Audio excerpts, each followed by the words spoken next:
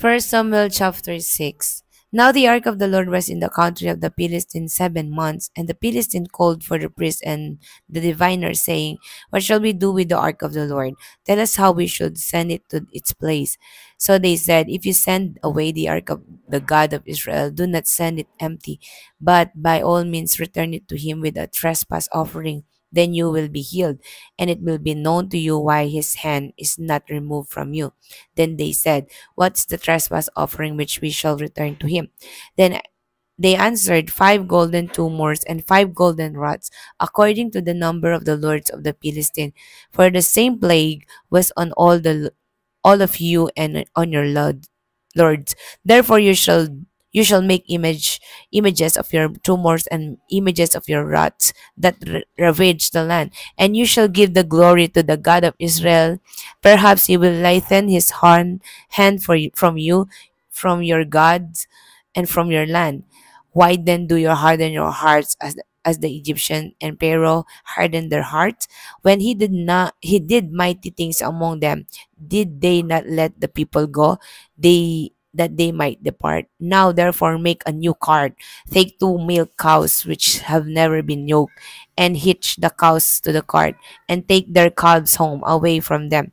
Then take the ark of the Lord and set it on the cart, and put the articles of gold which you are returning to him as a trespass offering in a chest by its side.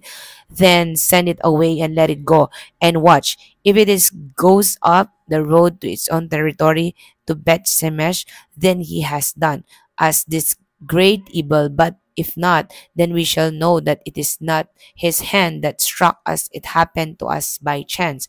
Then men did so. They took 2 milk cows and hitched them to the cart, and shut up their calves at home. And they set the ark of the Lord on the cart, and the chest with the gold rods and the images of their tumors. Then the cows headed straight for the road to Beth Shemesh, and went along the highway, lowing as they went, and did not turn aside to the right hand or the left. The lords of the Philistine went after them to the border of Beth Shemesh. Now the people of Beth Shemesh were reaping their wheat harvest in the valley, and they lifted their eyes and saw the ark, and rejoiced to see it.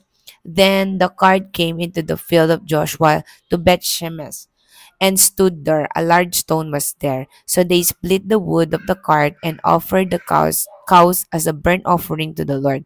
The Levites took down the ark of the Lord and the chest that was with it, in which were the articles of gold, and put them on the large stone. Then the men of Beth Shemesh offered burnt offerings and made sacrifices the same day to the Lord. So when the 5 lords of the Philistine had seen it, they returned to Ekron the same day.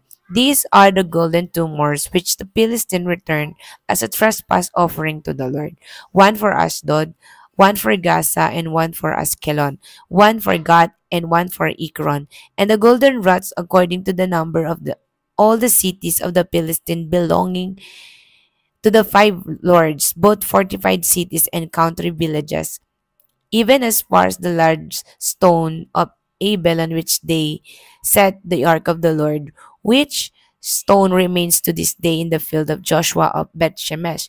Then he struck the men of Beth Shemesh because they had looked into the ark of the Lord. He struck 50,070 men of the people, and the people lamented because the Lord has struck the people with a great slaughter. And the men of Beth Shemesh said, who is able to stand before this holy Lord God? And to whom shall it go up from us? So they sent messengers to the inhabitants of Kirjath Jearim, saying, the Philistines have brought back the ark of the Lord. Come down and take it up with you.